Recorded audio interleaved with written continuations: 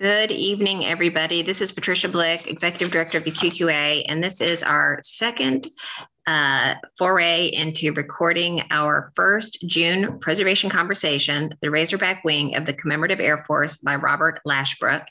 As I mentioned, I'm Patricia Blick, Executive Director of the QQA, and I'm joined by Shelley Stormo, our Membership and Events Coordinator. And though she's not here right now, I'd like to recognize Ann Ballard Bryan, who helped us put this program together.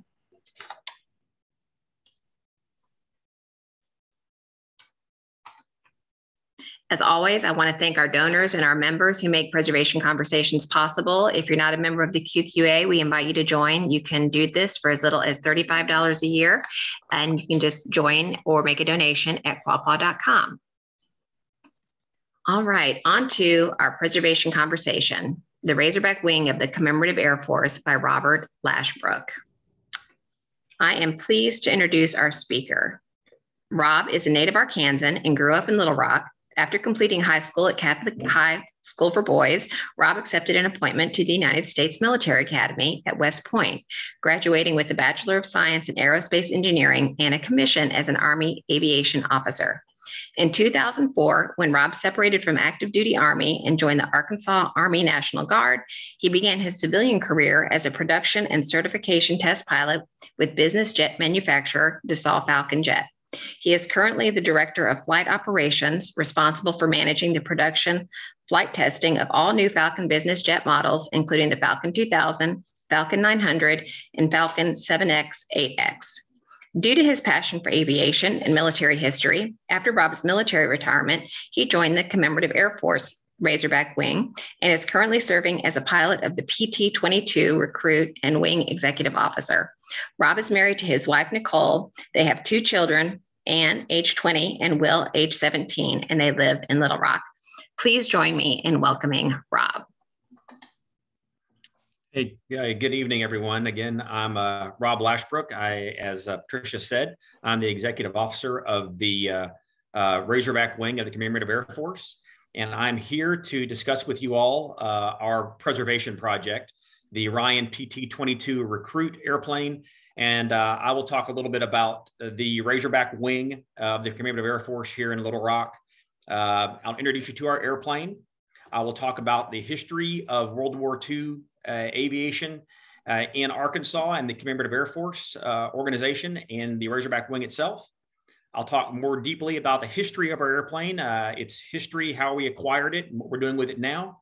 And then I'll ask her some questions if you all would like to ask them.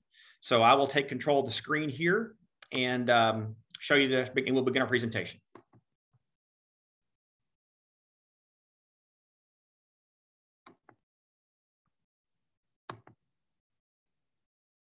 Okay, so you all should be able to see the screen now. And I should have control of it. Let me double check. Stand by.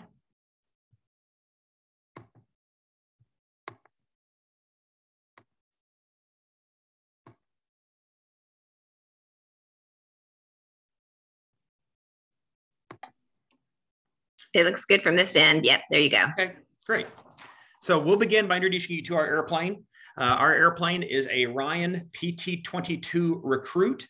This airplane was designed by the company called Ryan Aeronautical. Many of you that are aviation buffs may know the name Ryan because that is the same manufacturer who manufactured the Spirit of St. Louis that Charles Lindbergh used for his solo crossing of the Atlantic. This airplane was originally manufactured by Ryan as a civilian airplane. They called it the Ryan ST, and it was developed in the mid-1930s.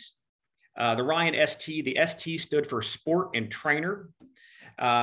Originally, the airplane was purely a civilian airplane, but in the around 1940, 1941, the Army Air Corps recognized that they needed a slightly more advanced trainer for primary training for aviation cadets than they had previously been using. Previously, they'd primarily relied upon the Boeing Stearman airplane, the PT-17 or PT-13 Stearman, which is a biplane, still a very good training airplane. And it was used primarily in World War II as well. But the second most prominent airplane was this Ryan PT-22 Recruit that the Army Air Corps purchased in the 1940 range. But when the Army Air Corps purchased the airplane as a civilian airplane, they had to make some modifications to make it more suitable for military training. So it originally had a Manesco 4-cylinder inline 95 horsepower engine on it. That was not robust enough for the military. So they modified the engine and put the 5-cylinder Kenner radial engine on it at 160 horsepower. They also greatly strengthened the landing gear. As you can look down at the picture there, you can see the landing gear has a lot of struts going to it. Used primarily as a military trainer, they wanted to strengthen that landing gear, and they did that quite a bit.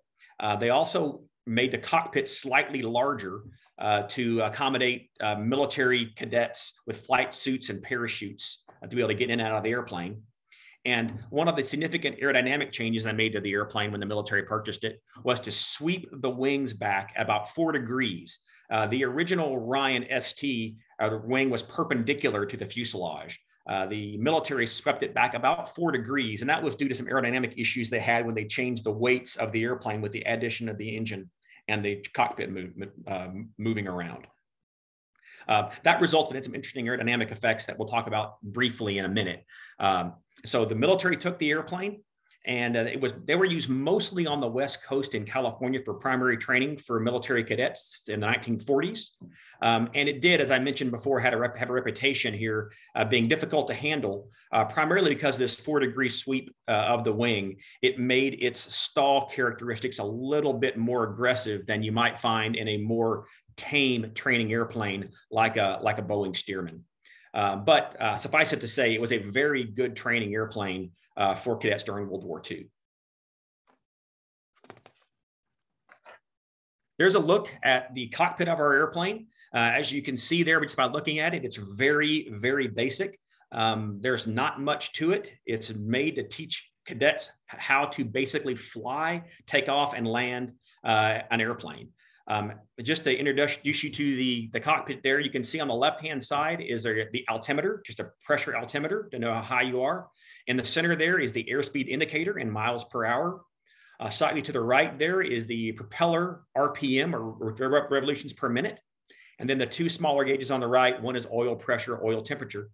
And then the other indicator above the airspeed indicator is just a magnetic compass. It's simply a magnetic compass sitting in fluid to point your cardinal directions there. The only other thing you'll see there that's I didn't mention that was added actually during the restoration of the airplane is the radio at the bottom there, and that radio would not have been in the original airplane. They had little tubes they would speak to between the front and the back pilot. They would literally speak into a tube back and forth, and they'd put the tube to their ear so they could hear. It was really that rudimentary. We actually have a radio in this airplane, and that is the only thing on this airplane that has any electrical component or any electricity going to it at all. We have a small rechargeable battery in the back of the airplane that links to that radio. And beyond that, there is nothing on the airplane that requires electricity at all. It's very interesting.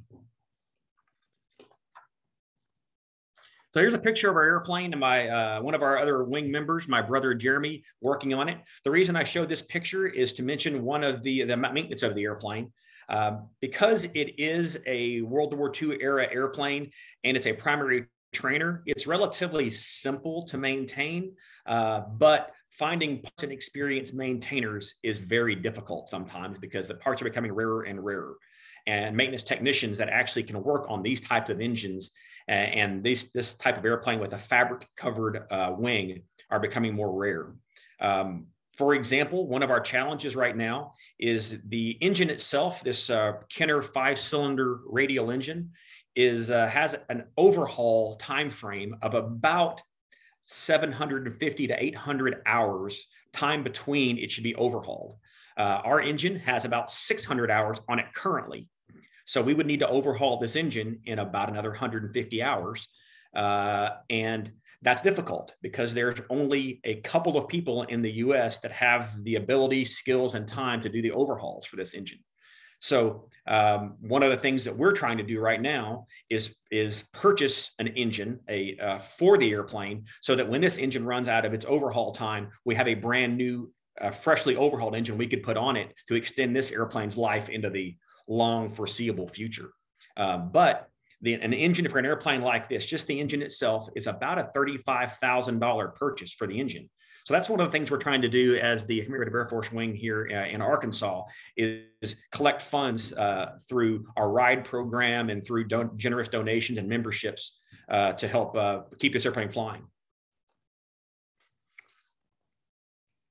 So I'll talk briefly now about the history of World War II aviation in Arkansas to kind of show a connection between Arkansas and what we're doing here at the Commemorative Air Force.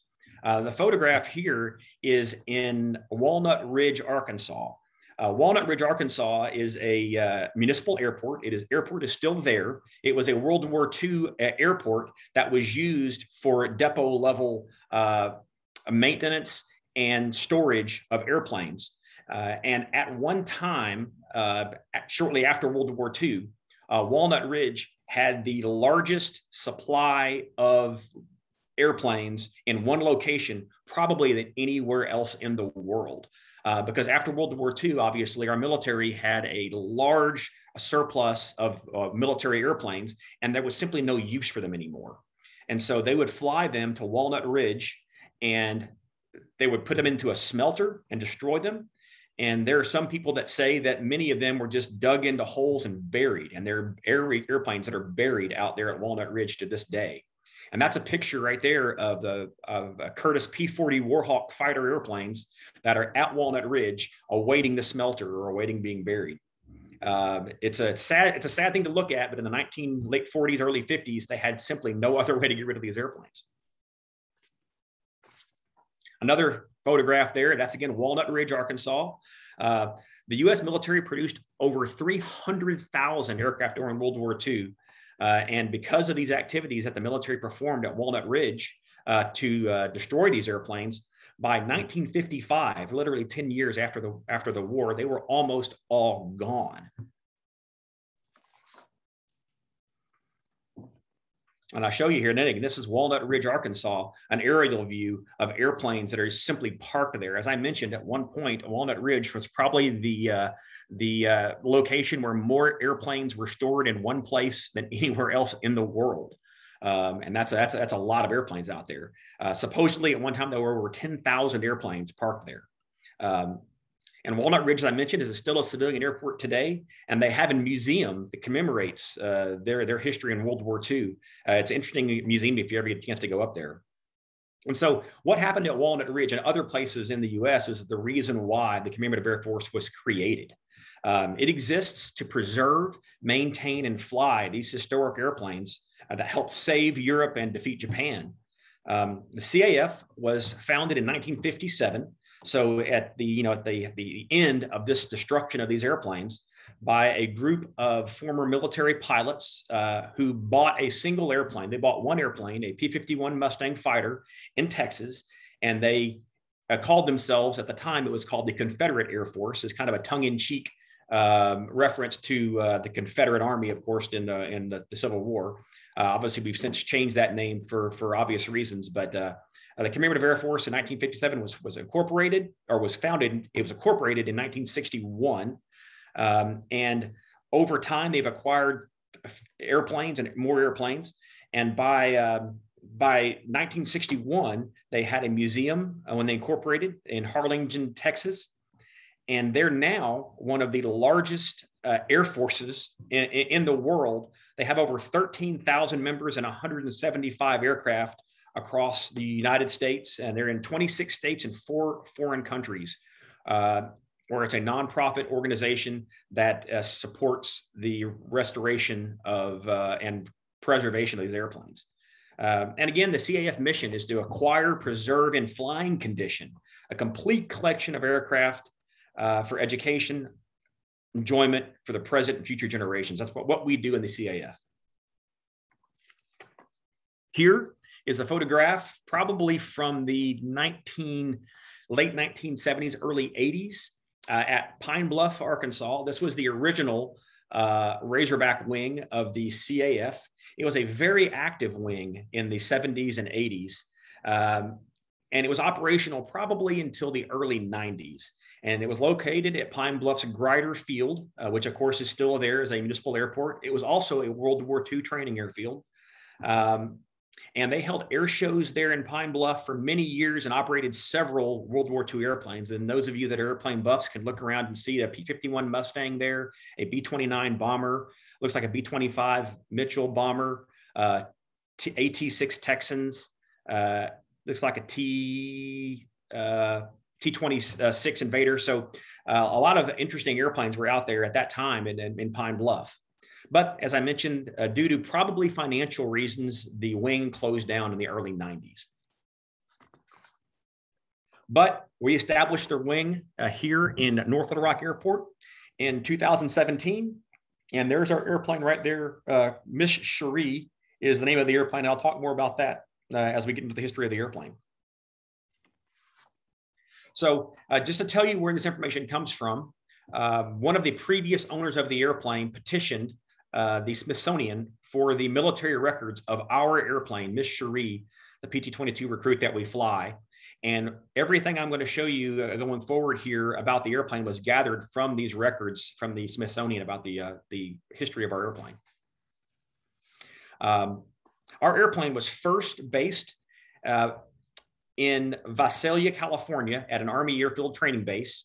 It was purchased in 1942, as you can see there on the slide, and it was purchased for $8,581 by the Army Air Corps, and it remained in service there in Visalia, California for 3 years training pilots. Here you can see the military service card of the airplane documenting the flights of the airplane there in Visalia during training.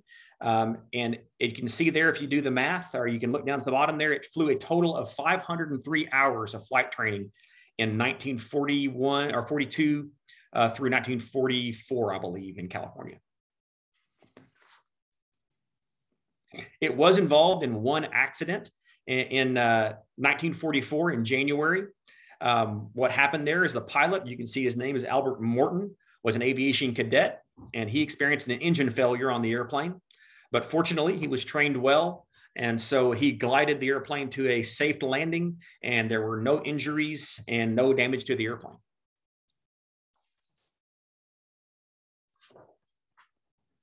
And here, as you can see, there's the bill of sale of the airplane, where the Army Air Corps offered the airplane as surplus in 1945, and it was sold to a civilian buyer, if you can read that, for $875 in 1945. From the time it was purchased there as a civilian buyer, it was flown by several owners, primarily in California and Arizona, until 1957. So about 13 years it flew as a civilian airplane in Arizona and California. But interestingly enough, in 1957, the owner at the time decided to disassemble the airplane and completely rebuild it to refurbish the entire airplane. It's a great thing that he did it. But as you'll see here in a second, this restoration project was not as simple or as timely as probably he would have liked, because this gentleman who decided to rebuild the airplane started in 1957, and it was not completed until 1990. So this airplane was grounded and in maintenance from 1957 to 1990.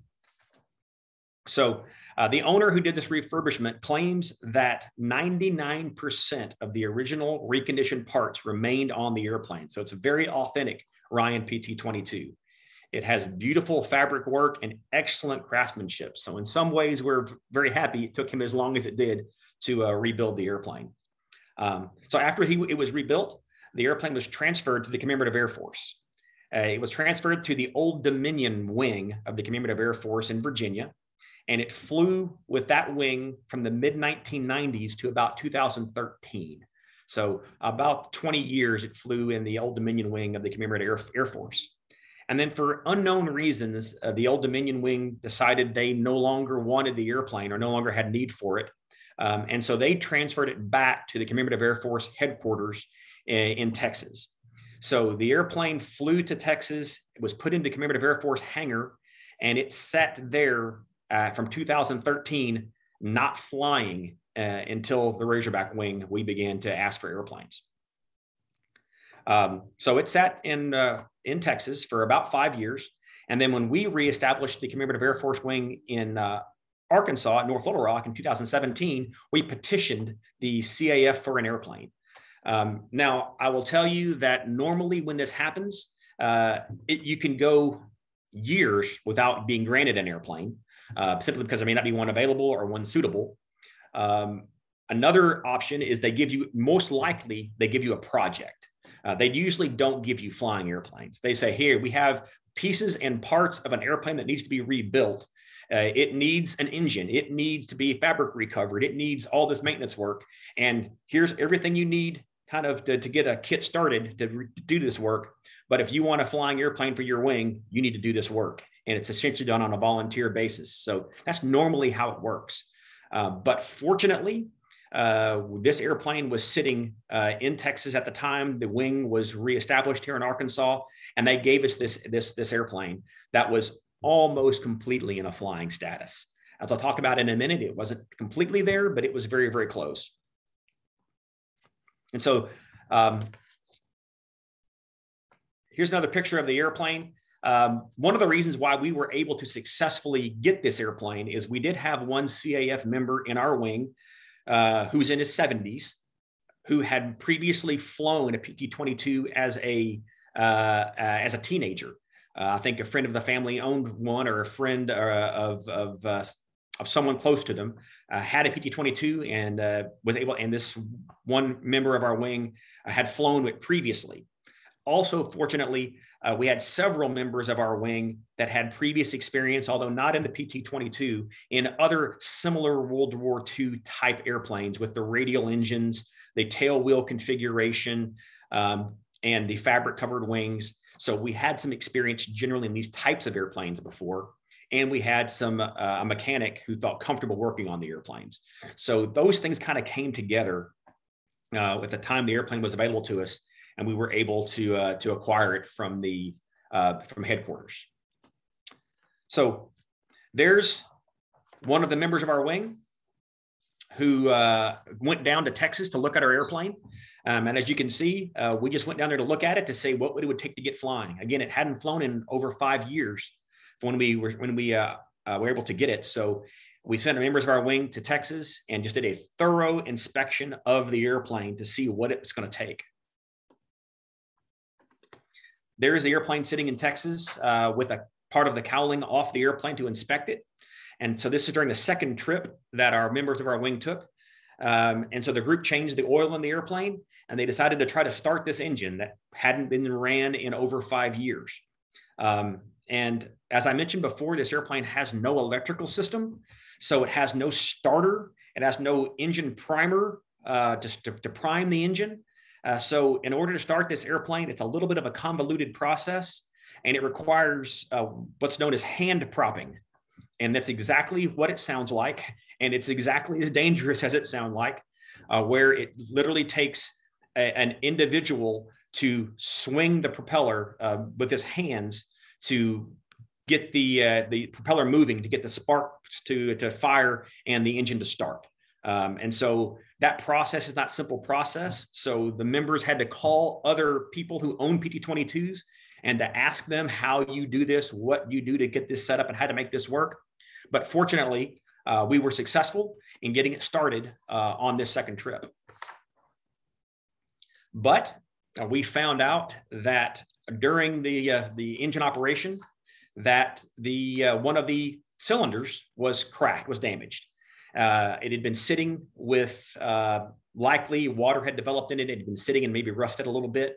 So we had to do some repair work on the engine on the third trip in order to get the engine back into a state that was airworthy to fly. And after a total of 5 trips back and forth to Dallas to get the airplane into a state we felt comfortable with, one of our pilots was checked out in the airplane by another instructor that happened to be in the Commemorative Air Force there in Dallas. He was checked out as the pilot of the airplane, and they flew that airplane from Dallas, Texas, back to North Little Rock, Arkansas, at 100 miles an hour. So it's a long trip, but we were able to get it flying. First time this airplane had flown, well, they checked him out in it previously and then flew it back to Little Rock, really the second or third flight of the airplane in 5 years. And there's our airplane in our humble hangar at North Little Rock Municipal Airport with members of our wing. And they're very proud to have it and proud to get to work on it. And as you can see, because this airplane is an aluminum airplane, a lot of shining and buffing of the airplane is necessary to get it looking pretty. We polished and sanded and revarnished the propeller, beautiful wooden propeller on the airplane. And that's the actually balancing process right there. Once you finish varnishing the airplane, obviously you don't want the propeller to be unbalanced. There could be a lot of vibration going on. So you hang the propeller by its center there and balance both propeller blades to make sure that you won't get any vibration. And then once we were happy with that, we began checking out our pilots. This is the second pilot to be qualified. He happened to be the one that had flown a PT-22 as a teenager. So after 50 to 60 years of not flying a PT-22, we were able to qualify him in the airplane again. Another one of our pilots to be qualified in the airplane. And one of the interesting notes we happen to have now is we have a total of 5 pilots qualified to fly this airplane in our wing. All 5 of them are former military veterans, former military pilots. So we're very happy to say that it's not a requirement, of course, but we are a very veteran-friendly organization, obviously, and all of our pilots are currently military veterans. And then once we were able to get pilots qualified, get the airplane in a flyable state, we began to show it off and do what we do. As you all that are in the nonprofit business are well aware, in order to operate, we have to do it via the donation of either time, talent, or treasure. And in order to acquire those things, you have to show the airplane off and make people interested in it. So here's the airplane at a Fayetteville, Arkansas, at a Bikes, Blues, and Barbecue event. It's right next to one of its sister trainers, as I mentioned before. That's the Boeing Stearman primary trainer biplane that's just in the other side of our PT-22 there.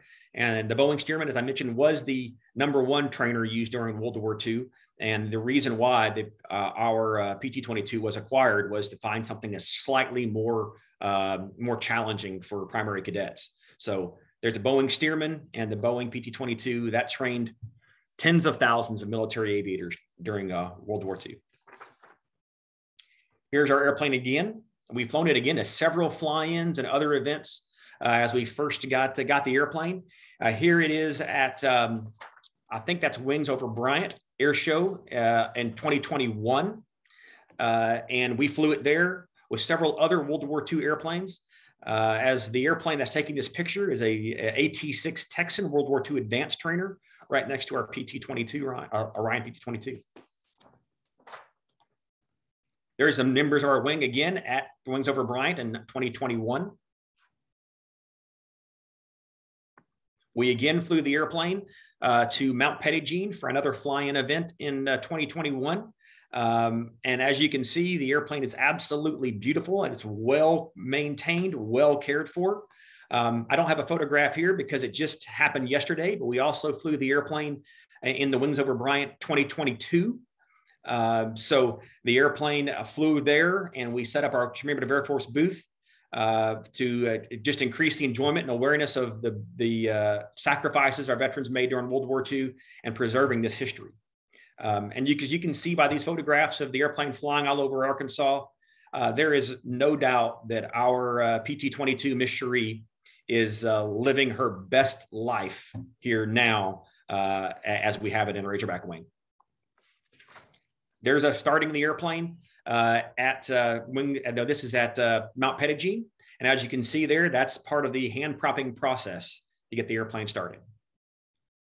As I mentioned before, we exist either with people donating to help support this airplane, or we have and associated with that, we have a ride program as well, where we offer rides in the airplane, short 20-minute rides, kind of familiarization rides, in exchange for a $200 donation to our wing. So our PT-22 is a rare, historic airplane. There are probably only about 150 flying in the world today. We cannot maintain our airplane without support of generous people and people who just love aviation. So that is the end of my presentation about our beautiful PT-22 and the Commemorative Air Force Razorback Wing. If you've got any questions, please share. That is lovely. And I was wondering if you all participated in the Wings Over Bryant over this weekend. So that's, it was we had a nice hot, weekend. I was going to say hot, but it was very hot. Yeah. But we flew, we sure did. Well, that's great. And I mean, the weather was good, right? And we had a little bit, we were at the lake and we had a little bit of rain yesterday afternoon, but other than that, it would seem like a pretty clear weekend. So I have compiled the questions that we had at our original program. So I'm just going to go through those. And certainly if you think of things that you'd also like to add, don't hesitate to do that too. Sure. So one of the first questions we had, and this came up a couple times, was there history of the WASP training on these aircraft, the PT-22, and then also sort of following along with that, not everyone in the audience knew what the WASP were. So if you could elaborate on that a little bit, that'd be great. Sure. The WASPs was an acronym for the Women's Army Service Pilots. And that was a group of female aviators during World War II that primarily their job was behind the lines, flying these airplanes, both to ferry them back and forth for a variety of reasons up to the combat zones, and also to do maintenance test flying of the airplane, production test flying of the airplane. So they were very active during World War II, a large organization of thousands of women who flew these airplanes. I have no direct record of this airplane or the PT-22 in general being flown by WASPs, but I have absolutely no doubt that women Army service pilots flew the PT-22 at sometime in the history of World War II. So it's pretty likely. Without a doubt, they flew the airplanes at some point. Yeah. Probably not this specific airplane, but they certainly were very, very active, and they flew everything the military had. Right. Yeah. Which is awesome. Yeah. This is the question that also came up. Why is it called Miss Cherie? Yes. It's a little vague on that one. When the airplane was transferred from the owner that restored it to the Commemorative Air Force Old Dominion Wing in Virginia, at that point it was named Miss Cherie. We believe that one of the members of that wing's wife's name was Cherie, and he named it after her. And of course, we're not superstitious, but we certainly don't want to change the name someone's bestowed upon that airplane, and it seems to fit very well. And so I think Miss Cherie is a beautiful name for a beautiful airplane. That's lovely. That is lovely. Are you planning on adding another plane to the Razorback wing? That's difficult to say now. Right now, we need our wing to grow a little bit. Getting an airplane itself is although not simple, that's one of the tip of the iceberg to having these airplanes able to fly. You have to have a place to hangar the airplane, a place to maintain the airplane, and you have to be able to, I don't want to say make money, but you have to be able to support the airplane through the donation program. So we are certainly open to other airplanes, but we're very cautious about growing beyond our ability to support ourselves. So we would love to have probably in the future, if we had a wish, it would be a more capable airplane, in which case we may give Miss Cherie back to the headquarters and take a more capable airplane. And then at some point, if we get big enough, we have enough membership and enough people that are interested and able to help support the airplanes, we could certainly have two. There are wings that are, especially many of them in California, they have 3, 4, 5 airplanes, but they're very large wings. So elaborate a little bit more. When you say a more capable airplane, something that's faster, something that's sturdier, what qualifies to being more capable? Yeah, something that's easier to operate on a regular basis in order to take the air shows and use in our ride program, can actually fly further. As I've kind of alluded to before, the engine on this airplane is, a 5-cylinder Kenner engine. These engines were made in the late 30s, early 40s, It's maintained very, very well, but it is an old airplane. And so we're very cautious with it. We don't take it super long distances. In fact, we probably would not take it outside the state of Arkansas for any events unless there was some real support package we could manage to follow along with it. Yeah. We don't fly the airplane anywhere that if the engine were to quit, we couldn't get on the ground safely. So we don't fly over large bodies of water. We don't fly over large forested areas. We try to stick to either close around by airports or by interstates, just in case something were to happen that we can't foresee, because this is an old airplane. Plus, as I mentioned, it doesn't have a starter on it. So every time we shut the engine down, it takes this hand propping process to get started again. So a more capable airplane would be a BT-13, which is a slightly more advanced trainer, or an AT-6 Texan, which is the advanced trainer in World War II, that has an electrical system. It's a faster airplane. It carries more fuel, so we can go further, and we can actually carry passengers easier on that airplane, because this airplane is weight limited in some ways. So just something more capable and ability for us to fly without having to worry so much about maintaining the safety of the airplane. Understood. Well, and that sort of also led to some other questions from the audience. The idea of getting another plane, what do you anticipate the cost would be? And also, you've mentioned other trainers. What about a combat, an actual combat plane? Is that even an option, or what are those limitations too? Yeah. So the cost of these airplanes varies dramatically based on the state of the airplane. As I mentioned earlier, normally when these airplanes are assigned to a wing, they're assigned as projects. And those projects can be either assigned to the wing or the wing itself can buy them from a private owner of the projects. And an airplane like a BT-13 or a AT-6 Texan, a project could be as little as, maybe $50,000 to $100,000 to purchase the project. Then you're going to put another $100,000 maybe into the restoration of the airplane, depending on how far along the project is already. So these airplanes, we're talking about $100,000 to maybe $200,000 all said and done for a new airplane. But that can vary greatly. Regarding a fighter airplane or an actual combat airplane, we certainly have the skill sets and the ability in Little Rock to maintain one and to support one.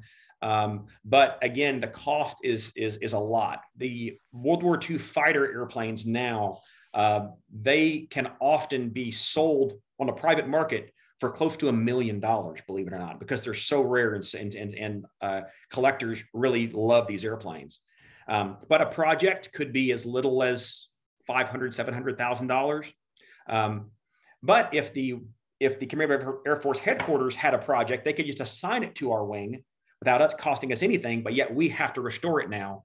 And again, that could be $100,000 to restore the project, if not more than that.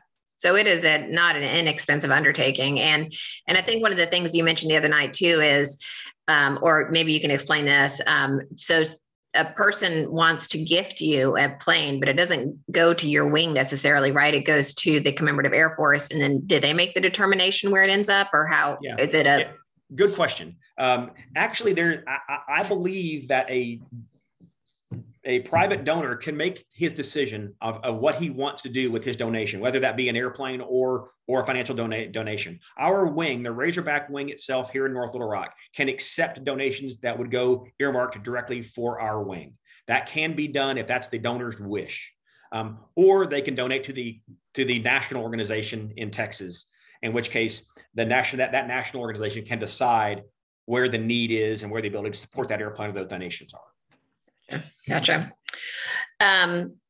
We also had questions about the material, and I know you talked a little bit about the body of the plane, but could you also talk about the wings, because they're kind of a unique treatment? As I mentioned, the fuselage of the airplane is aluminum, polished aluminum. The wing itself they call it fabric, but it's really almost like parachute looking polycarbonate type fabric that they wrap the airplane, the wing in.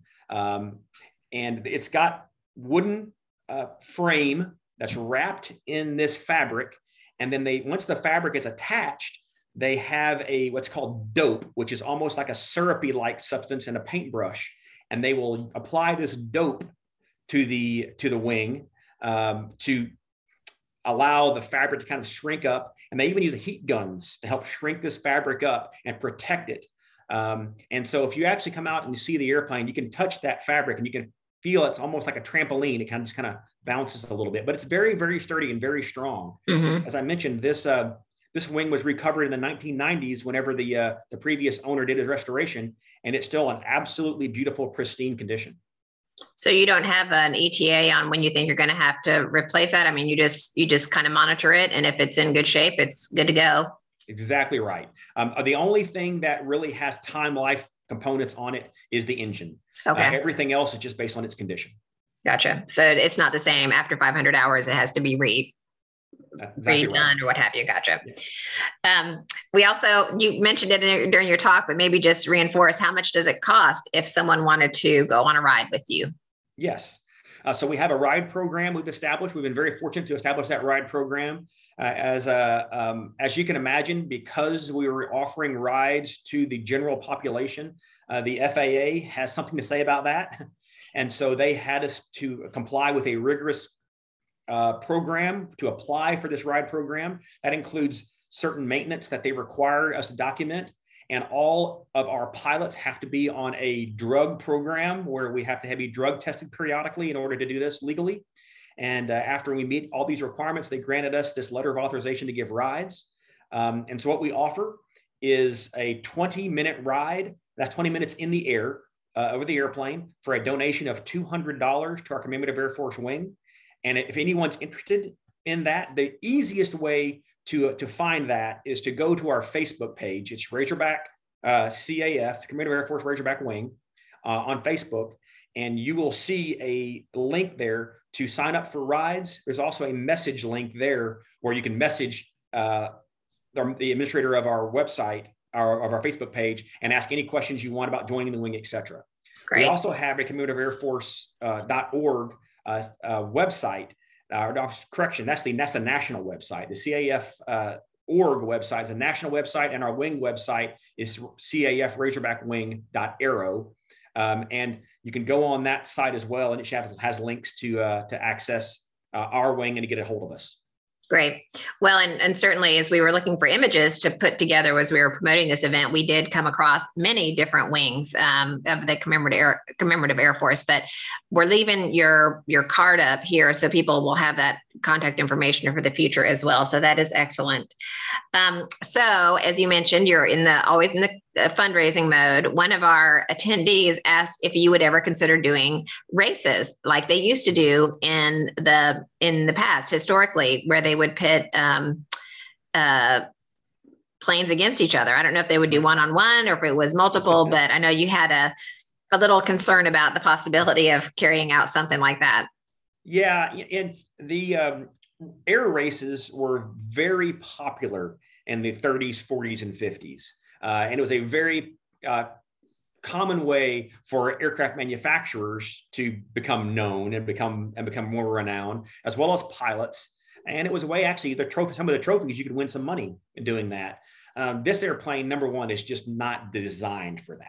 It's not a fast airplane. It's not a good airplane, high performance airplane. Number one, and number two, even if it were placed against aircraft that are similar capabilities, this is a 80-year-old airplane. So we are very, very cautious about how we treat it. And we certainly don't want to push the engine or the airframe anywhere close to its limits. We don't operate the airplane. It's very capable. It's a robust, strong airplane for the military. We don't put it anywhere near the limits that it was designed for because we're taking very good care of it.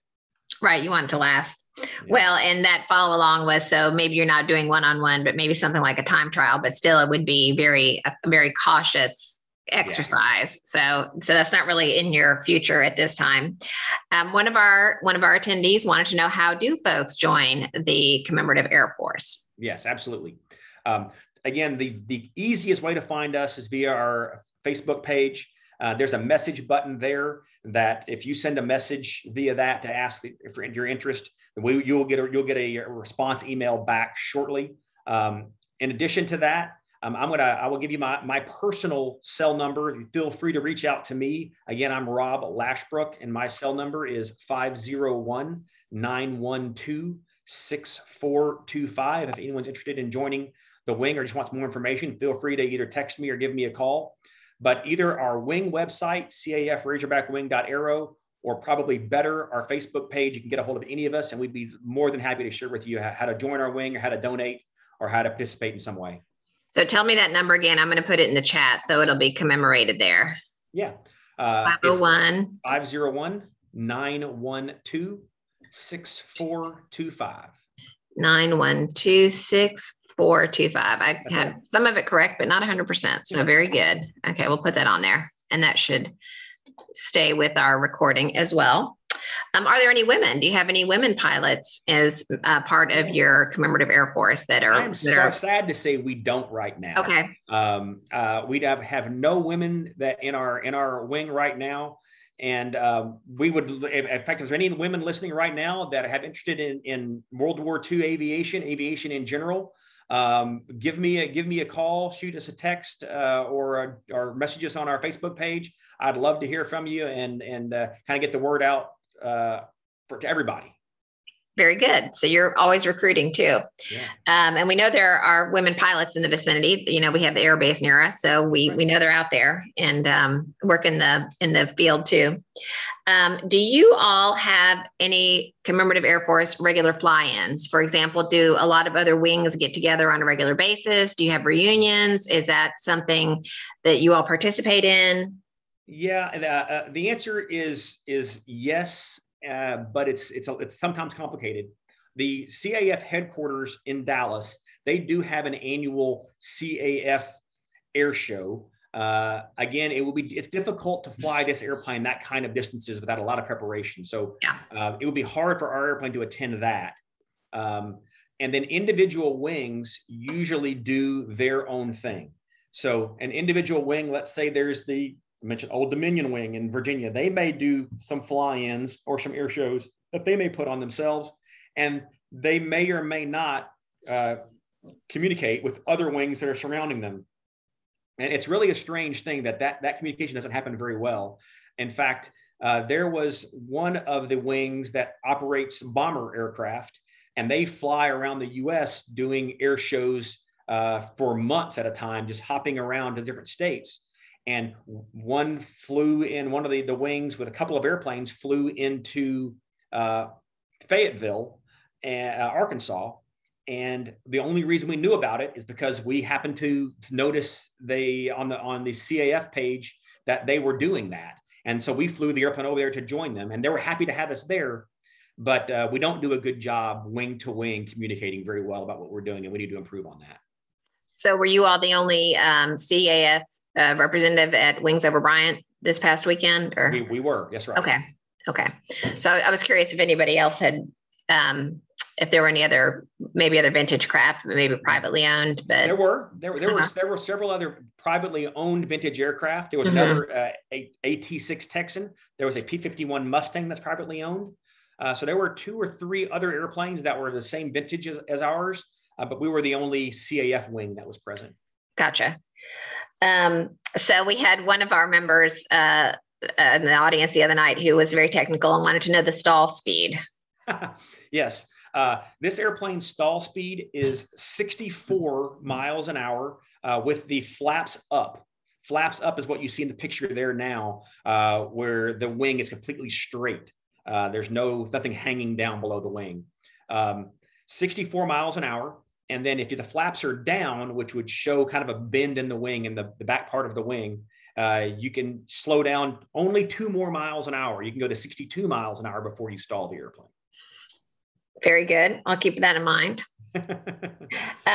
So when the plane made its voyage from Dallas to Little Rock, how many stops did it take during that initial move?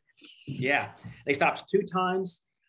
They stopped, I believe, in Texarkana, and then one more stop, I think, in around Hope or just north of Hope to get it back to Arkansas.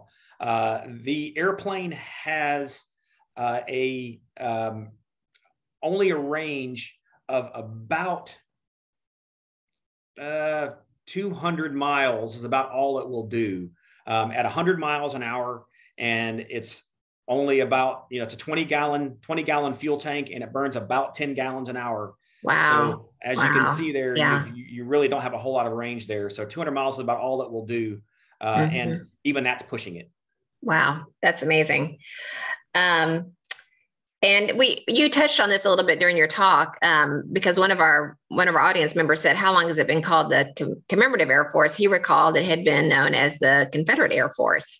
And so you sort of explained that transition that took place a little while back. Yeah. Again, it was originally a tongue-in-cheek a reference to the Confederate Army. And, one of the mascots of the CAF back in the 60s was Colonel Culpeper, which was an invented person, we know, with the Confederate Air Force, with a Confederate uniform on that had wings and things like that. So it was kind of it's a tongue-in-cheek reference to Civil War Confederate Army, but obviously for obvious reasons, in I believe it was the late 80s, it was wisely decided to make it more representative of actually what we do, commemorate these old airplanes. Right, it did. You're right. It does seem very fitting.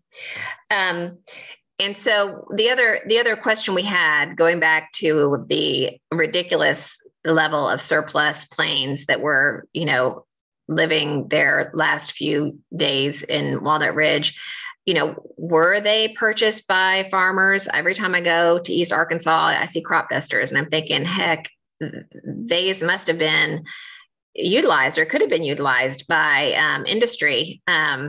So did that happen? Yeah.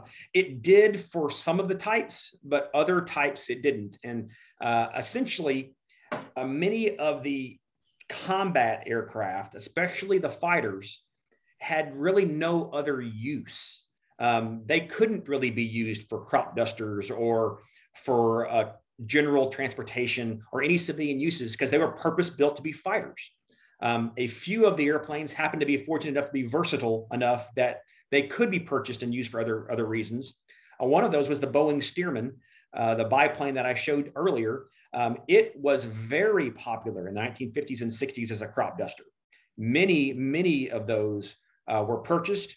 They took the front seat out of the airplane. They put a hopper in there for agricultural spray. They put spray kits on the wings. And throughout the 50s and 60s, up until really the 80s, you could go into South Arkansas and see Boeing Stearmans with spray kits on them, crop dusting all day long. They could even put bigger engines on them so they could carry more weight. In addition, some of the other transport airplanes that the military had, most prominently the C-47 Skytrain, which was a transport carrying airplane that was also well known for taking the parachutists across Normandy on D-Day. That was a very popular civilian airplane used in the airlines and used for cargo up until today. So there are some that became very popular to be used because they had civilian uses, but many of them just simply were so purpose-built for combat that they weren't used for that. There was nothing else that could be done with them. So they just melted them. Yep. So recycled in a different fashion. Yeah. Another question we had as we were kind of wrapping it up was, were there any Tuskegee Airmen that were part of the Army Air Corps? Yeah, absolutely. Yes. Tuskegee Airmen was a unique squadron established in early World War II, in order to essentially meet the need of combat aviators, number one. And number two, the Army wanted to take advantage of a resource that we had not taken advantage of in the past, which was African-American aviators. So those aviators flew combat aircraft in the European theater during World War II, a fighter aircraft. They were renowned for their success in defending the bombers, which is what the fighters usually did, and protecting the air forces as they were moving to bomb their targets. And although again, I have no direct documentation of Tuskegee Airmen flying the PT-22, I can't believe they wouldn't have it at some point simply because it was so prevalent. So it's likely, right? Yeah, right. very likely. Well, that was the end of our questions. So was there anything else you want to add or share? Well, I want to thank you again, Patricia, for hosting us, allowing us to talk about our airplane. Again, we're the Razorback wing of the Commemorative Air Force. We're at North Little Rock Airport. And if anyone is interested at all in either donating or joining our wing, please reach out to us either via our Facebook page, our website, or feel free to give me a call or a text. Thank you. Well, thank you very much. And thanks for doing a duplicate of our talk. I think this will work out very well. Yeah. And I'll just add on the same comments I had the other night. We had a second preservation conversation on June 23rd to talk about the Murphy Jeffries building with the Jeffries sisters, Belinda Jeffries and Helen Jeffries and Stephanie and Myron Jackson. So we had a great program that night too. Also promoting the summer suppers that are coming up this summer. We've sold out all of them with the exception of the one on August 9th. That is at the Stiff Station Stone Straw Brewing Room. And it is co-sponsored by Ian and Courtney Beard and Ann and Jim Bryan, and food will be by the Oyster Bar. So if you're interested in that, get on to quapaw.com and order a ticket. And then the last thing I was going to mention is our 5-H Club that's going to be gearing up on July the 8th for Fridays in July, the 8th, the 15th, 22nd, and 29th. And we are going to do the same thing we did last year, pop-up series where we announced on Tuesday where it's going to be. We'll take 25 attendees. It is members only. So if you're not a member of the QQA, you need to join.